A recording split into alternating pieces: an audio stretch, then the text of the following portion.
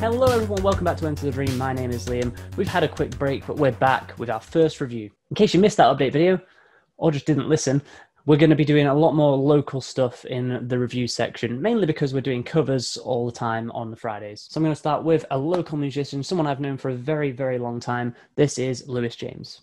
Now, growing up in Manchester, I've been a bit spoilt for choice on who to go with first, but Lewis James seemed like the obvious choice, mainly because I've known him for such a long time, but also because he has just released his album. So what can I tell you? This guy is definitely not the same genre as Enter the Dream. He's a very strange mix of genres. When I asked him about it specifically, he said he's a bit more hip-hop and rap with a few other genres mixed in there. But when I listen to his music, the main vibe I get is 80s, kind of Bowie-esque music.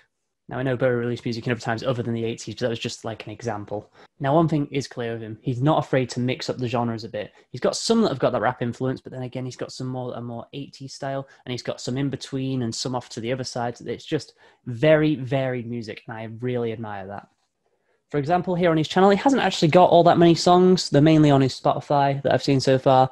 But even here, you've got a lot of variation in the kind of music he produces. Fix That is much more of a rap side of stuff. Nobody Everybody is very electronic. That's the only way I can describe that. And then a few of the others like Everything to Me and where is it now? I Wish.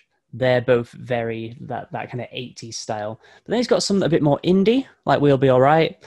And then he did some more comedy songs over the pandemic, which I thought was really good of him because we could all use a laugh about now. And he did quite a few, but he didn't post them all on here. But the main one was Pandemic Academic, which is it's a funny song, but it's actually quite good, right? It's not a bad song at all.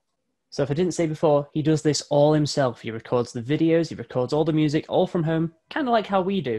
I think he beat me to the green screen game, but he even did a full virtual concert from home with a green screen, changing the background on each song, and it was set up so perfectly. He's a very, very talented musician, and by the looks of it, movie and songwriter as well.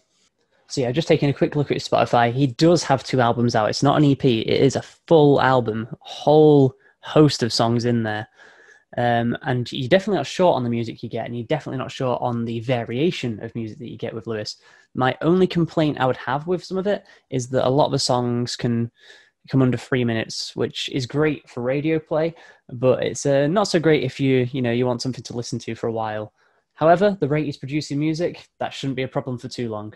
So yeah, that was Lewis James. I really hope you go and check him out, because another reason I'm doing all this on the Wednesday reviews is because at the moment, obviously, venues are shut down. It's a lot harder for musicians to break through.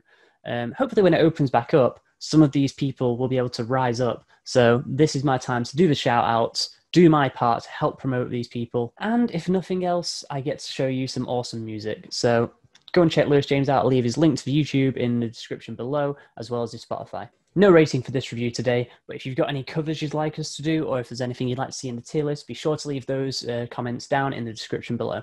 Thank you so much for watching. I'll see you in the next video.